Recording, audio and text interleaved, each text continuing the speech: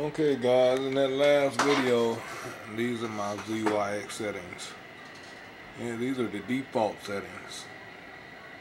So it was recommended to me that you don't actually need to mess with these settings. The only thing that I adjust is my RC deadband on the tail to 5. And these gain controls here, just pitch and roll. Yeah, I wonder usually anyway, I run these about 25. Because if you push these up here, they're gonna raise your gains up way too much.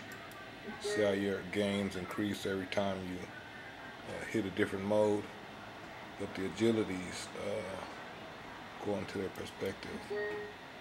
Right now I'm running near extreme mode, but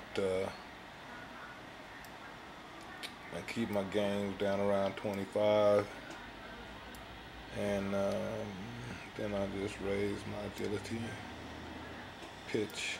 That's roll actually. Should be roll and flip.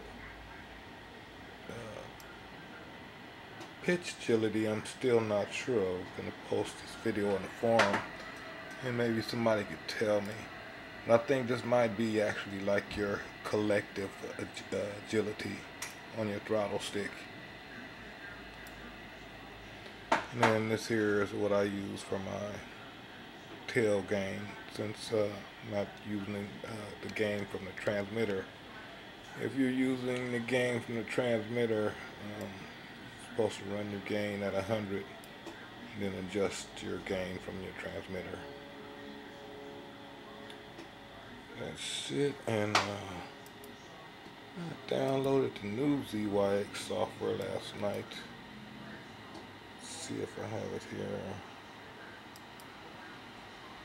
Have a look at the new program. It's not here.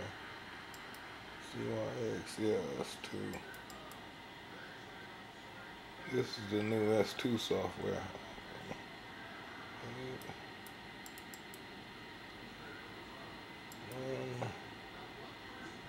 Let's see if it starts up here. Yeah, that's the new ZYX S2 programming software. And tried to see if it would actually work with my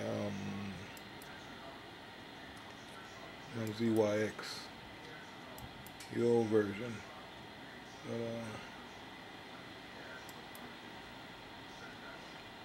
But it's a little more complicated, but still understandable.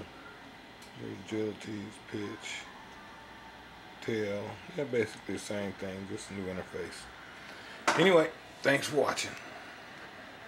And my apologies for the last settings I gave you guys. Scrub those. Matter of fact, you go in here and just push reset and use the same